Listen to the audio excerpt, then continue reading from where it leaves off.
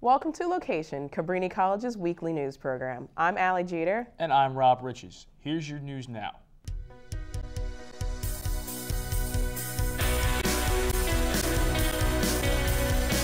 As college students, we always look for ways to save money wherever we can.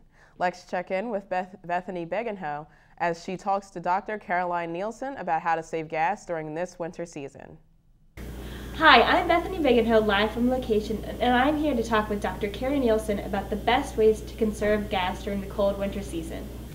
There are lots of ways to save gas by carpooling or walking or riding your bike when you can, but there are a couple that are really specific to the cold winter months. One is making sure your tires are full. Your car operates much more efficiently when the tires are at the correct tire pressure. And another is scheduling your trips so that you do as many things at once as possible rather than letting the car cool down in between trips. So if you can go to the store and the library and the mall all in one trip, the car will run much more efficiently because it's already warm. So whenever the car is idling, it's using gas. And so I think the recommendation is that if you're going to be sitting still for more than a minute, it's more efficient to turn the car off than to just let it idle. Using the air conditioner does use extra energy, much more so than running the heat.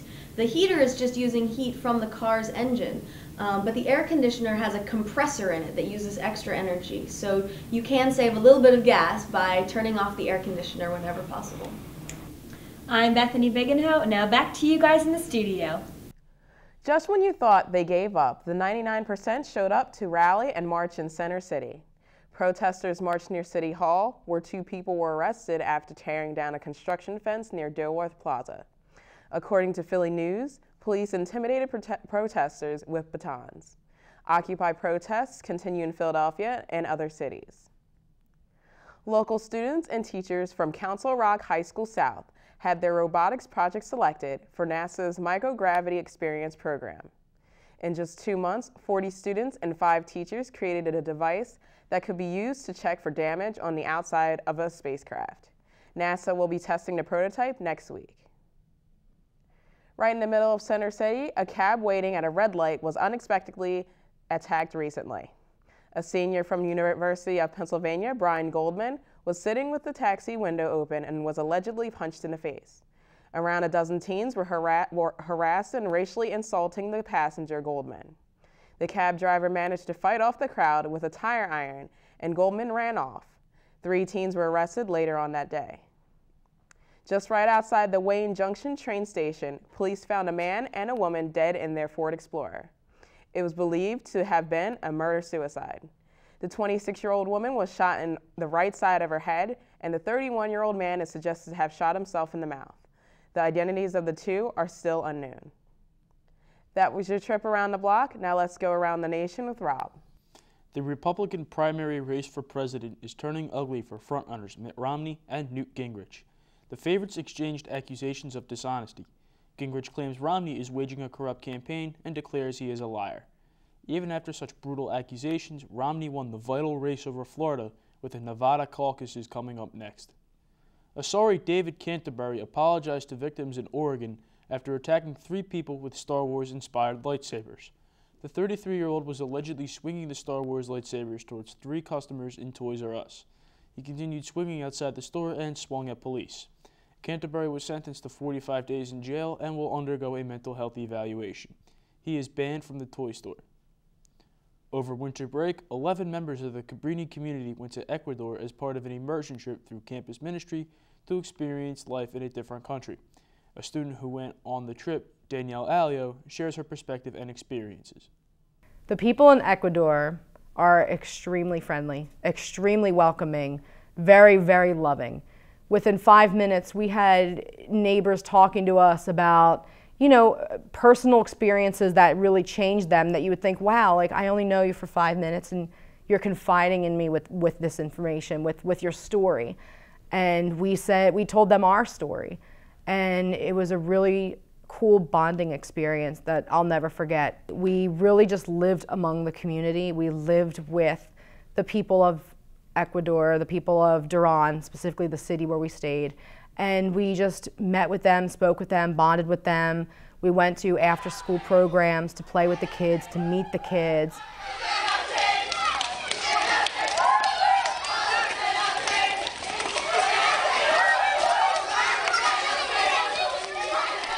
The experience definitely changed me.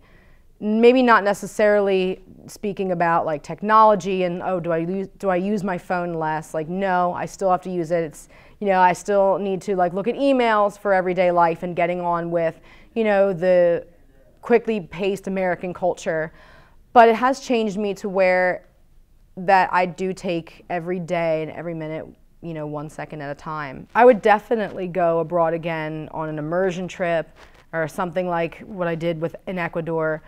My advice to other students is to take advantage of any immersion trip or trip offered at the school. You have 4 years to do it.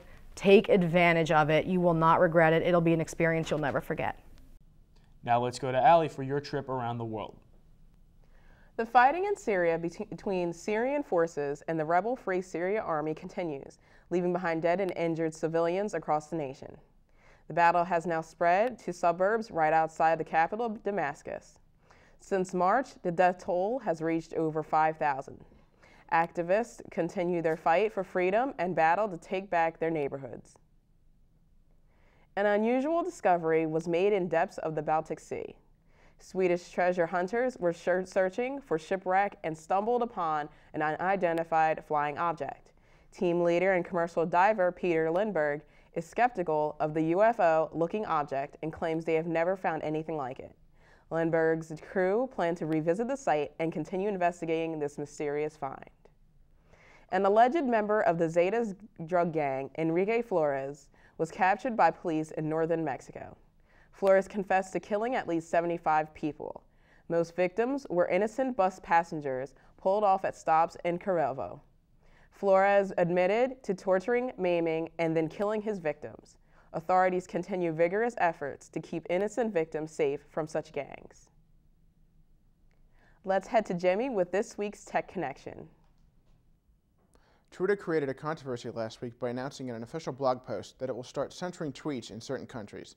Citing that France and Germany both openly ban pro-Nazi rhetoric, Twitter said it can now delete content on a country-by-country basis instead of on a worldwide scale. The post went on to say that Twitter defends and respects each user's voice and it will be transparent when censorship does occur. Is Facebook finally going public? According to Dow Jones Newswires, Facebook is planning to file for its initial public offering as soon as this Wednesday, February 1st. Global financial services firm Morgan Stanley is expected to win the deal to lead the much-anticipated IPO. The most interesting bit of news is that Facebook has been valued at a lofty $75 to $100 billion. The IPO is expected to generate as much as $10 billion, making it the biggest internet IPO in U.S. history and the largest global technology IPO as well. That's all I have for now. I'll stay plugged in right here to bring you the latest tech news. Now back to Allie and Rob. Let's check in with Mary Kate for this week's sports update. The Battle of Eagle Road was both upsetting and uplifting. The Cabrini College women's basketball team fell short to the Eagles 61-51. The loss drops the Cavaliers to 7-13 overall. As for the men's basketball team, they were able to defeat Eastern University on their home court 82-76. The Cavs, ranked number 7, improved their record to 19-1 overall. Cabrini has maintained possession of the Battle of Eagle Road victory the last 3 seasons. The first day of practice for spring sports is approaching. The January 2012 issue of Lacrosse magazine ranks the Cabrini College lacrosse team number 16 in its preseason Division III poll. 3-time All-CSAC first-team performer John McSorley was named a preseason second-team All-American. On February 5, 2012, kickoff for the 46th annual Super Bowl is scheduled for 6:30 at the Lucas Oil Stadium. The Giants and Patriots are facing off for the NFL championship. The Patriots are out for revenge for losing to the New York 17-14 4 years ago. You don't want to miss this rematch. That's all I have for you this week. Now back to the news desk. Now let's go to Felicia with your entertainment update. Hey guys, it's Felicia here with your entertainment news. This week was full of fashion, music, and topless Kardashians. This week at the SAG Awards, the stars brought out their best fashion. Lea Michele wore a silver gown with an oh-so-high slit that showed every bit of her dancing leg.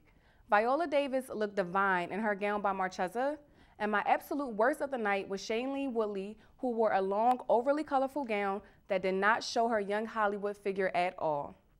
Also this week, Madonna announced that she would be premiering a preview for her new music video after American Idol this Thursday for her new single titled Give Me All Your Lovin'. All you Madonna fans out there, I hope you're ready. I know I am. Last but not least, the Kardashians went topless in an ad for their new denim line for Sears.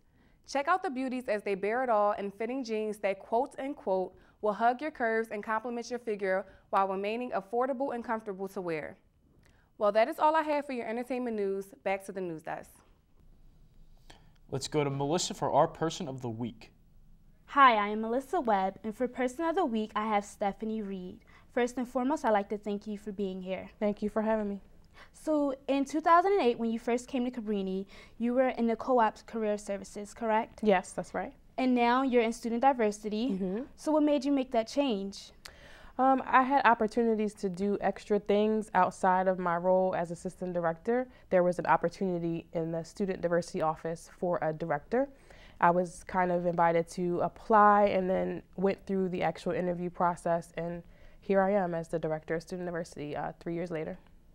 So do you have any main focuses or goals?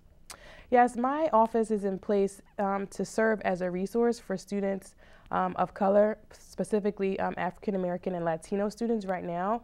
But the overarching goal of the Student Diversity Office is to create a campus that's more inclusive and to create a community on campus. Have they have any plans for any events this semester? I'm the advisor for 6 clubs out of the Student Diversity Office, 2 of which have major events planned for this semester. Moda Dal Vivo is the fashion club. They're holding their first major fashion show on Saturday, March 24th. And then I also advise the Cabrini Steppers, who are holding their annual major step show on March 29th. So March will be an exciting month for us. Also in March, you're planning a trip to D.C. My office, the Office of Student Diversity, is planning to travel to D.C. to view the MLK Monument, which is a national monument now. We're also going to attend an exhibit at the Smithsonian Institute on the same day. So it's open to all students, and if you're interested, they can sign up in the Student Diversity Office. Well, I look forward to joining those events as well. Check out more information in student diversity. Thank you for being here. Thank you so much. That's all we have for you this week. Be sure to subscribe to our podcast on iTunes and like us on Facebook. I'm Allie Jeter. And I'm Rob Riches. Have a great week, Cabrini.